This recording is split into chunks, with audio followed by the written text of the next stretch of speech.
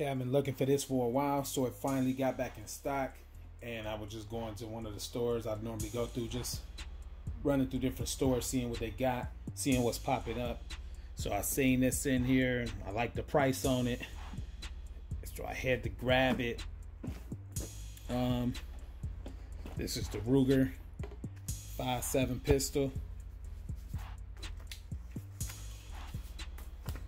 Owner's manual. Shows you how to break it down, all this stuff, all this good information on the firearm. So it's definitely good to keep that. Illustrated pictures and everything. So it came with that. A Ruger sticker. Well, 2 stickers, it's separate.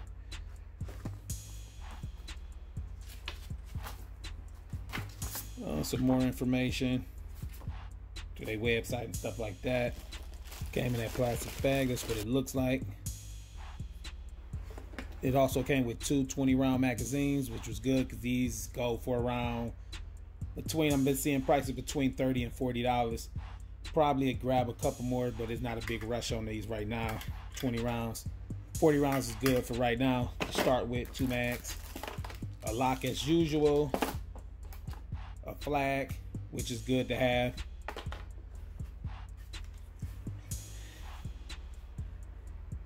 Fiber optic front sight. I really like how these sights line up. I haven't shot it yet, but I really like how these sights line up.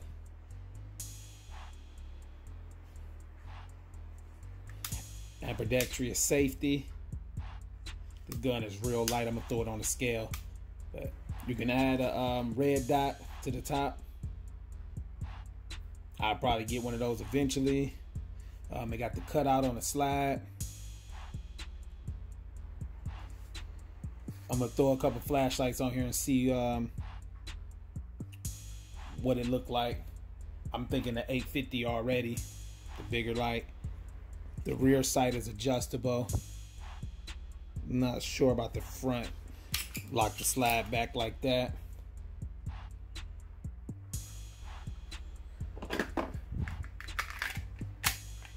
That's what it looked like with the mag in there. You probably can switch this. I'll check that in the manual too.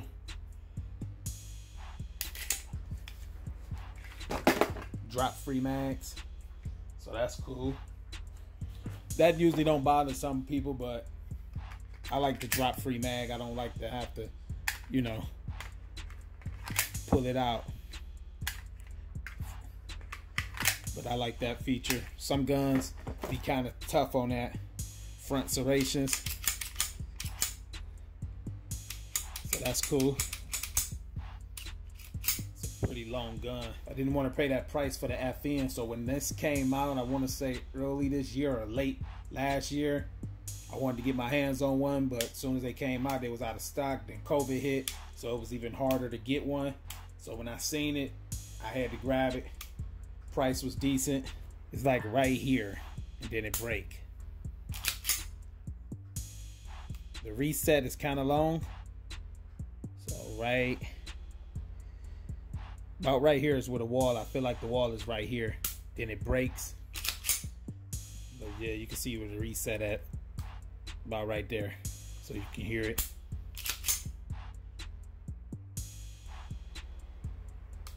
So about right there, and then the wall is right here.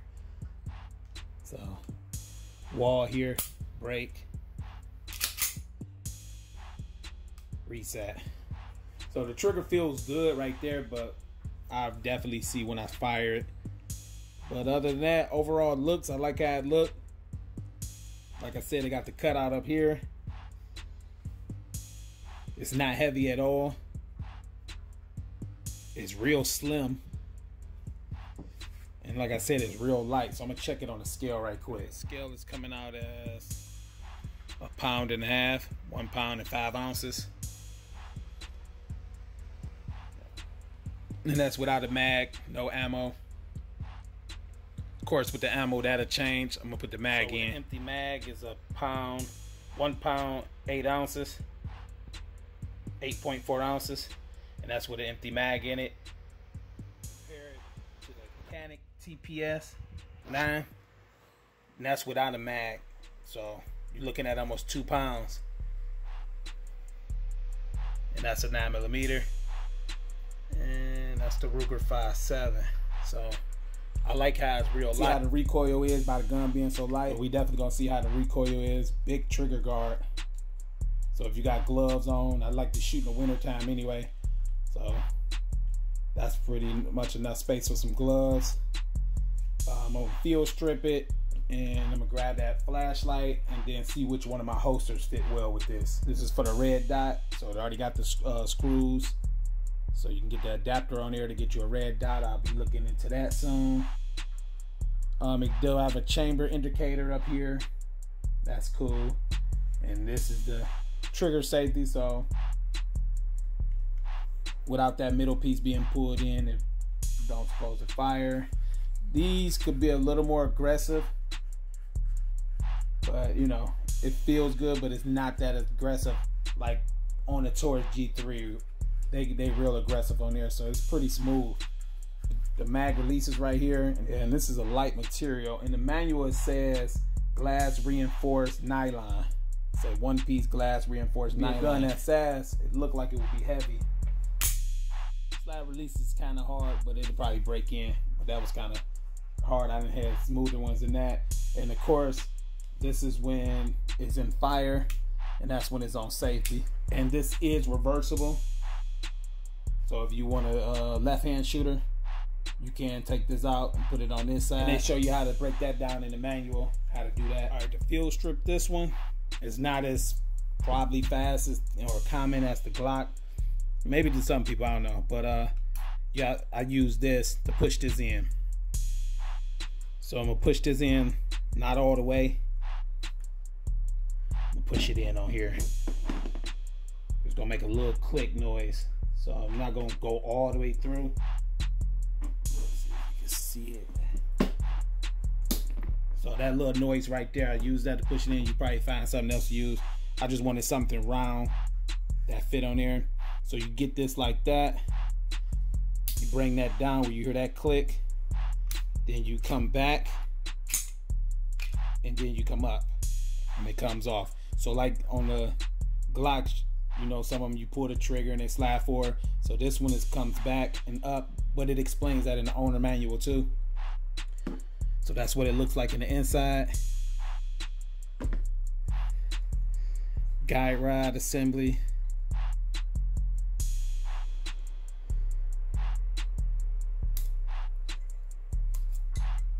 Guide rod assembly.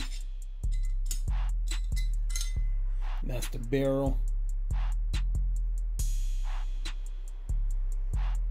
Everything look like it's nice and lubed inside of there. So we're gonna put this back together real quick. Guide rod goes all the way down to the bottom. So we got that. So when you put this back together, like I said, it don't go like this. Like how most of the other guns slide on the tracks. It starts back here where these grooves is at. Okay, you'll slide it in back here. Right in this part. That's where those go. So front has to go down first. Then when it's down like that, then you bring your slab back. Sometimes you might have to pull it back a little further because you need that close goes up like that. Then you release the slide and it should be back here, and you can push that back in. You're gonna hear that click and you're good. So something to get used to. Is not as common to me. Maybe it's some other guns out there that's on that type of same platform. I think the FN is something like that, but I'm not sure. But yeah, it's just like that, and that's in the owner's manual, but maybe not as fast as the Glocks and everybody that's on that type of design, but it is what it is on that. So that's how you field strip it. Now I'm gonna try the holsters real quick, then I'll do the flashlight. This gun is so slim. It's long, but it's slim. So I'm gonna start with my small. This is my large, and that's for guns with the lights and lasers. Mag pouch. So the mag pouch fit the Ruger mags, so we good on that.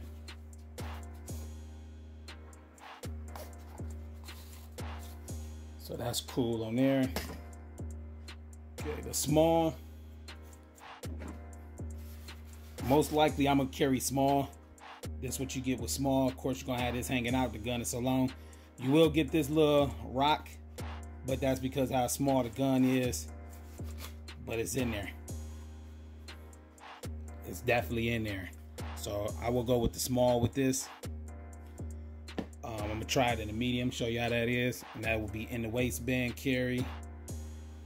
This will be if you're a left-hand shooter, and this will be if you're a right-hand shooter, and then like in the front appendix. So I'll get a medium and try it in a medium. Okay, with the medium, this is the medium, so you can see the size difference. Like I said, medium, you get the same rock,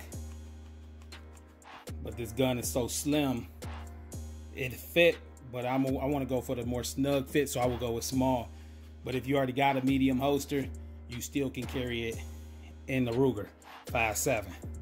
So you'll still be good on that. It's just a lot more rock to it. And that's just based on how the gun is designed. This is the Canic TPS 9. See, you don't get rock like that. And that's just because the gun is wider, heavier, you know, all of that. So that's what it would look, the Canic will look like in a medium.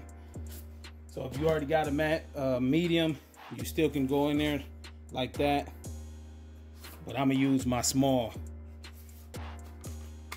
I'm gonna use my small, way snugger fit. Because in my small, sometimes if I don't carry my Glock 19 with a flashlight, it'll go on my small too for a real tight fit. So that's the small and the medium. Covered the mag pouch. Now I'm gonna try a flashlight on it. I'm not gonna put this one on. I mean, that's cool, but that's where the nightstick fits in at over here. So you're definitely gonna want to be able to engage the button. So I think I want to go with the 850. I don't know if this rail is gonna match up yet, but I got plenty of adapters. Yeah, that'll match up. See, I like that look right there. So I'm gonna leave the 850 on here, because these ones is more for the compact guns. So let's see. I can get it tighter, but that's just for this right now. So that's what it'll look like with the Nightstick 850, Nightstick 850 XL. And here's the large holster. Okay, so with the large, that's what you're gonna get. So large is for firearms with the flashlight and lasers. And of course, these break in after a while, they're gonna be closed. But this was the one that I use all the time for my Glock and whatever. So it will loosen up and go back to, you know, not all the way closed like brand new, but it'll loosen up depending on what gun you carry in the most. 850 XL, you go with the large holster. I'll put the link to my website in the description. Also available on eBay, Etsy, and Amazon. But for flashlights similar to this size and this setup, go with the large. I'm not gonna put the O-light on there because it's so small, and it's more so for compact guns. Like these ones be more so, you know, shorter barrel guns. So this one will go, I ain't got the plate matched up, but something like this. And that'll go on large too. So next video, I gotta get some ammo for this. I'm gonna get some regular ammo, the Federal, and then I'll get some different rounds and see how I fire and do some comparisons. Maybe 9mm versus 5.7 or 40 or however. So it'll be a lot of videos coming soon with this gun. And I'm definitely gonna keep this flashlight on there. And I'm gonna start looking forward to getting the adapter and the red dot. I don't know which one I'm gonna go with yet, but it's definitely going there. And I like how these sights line up. So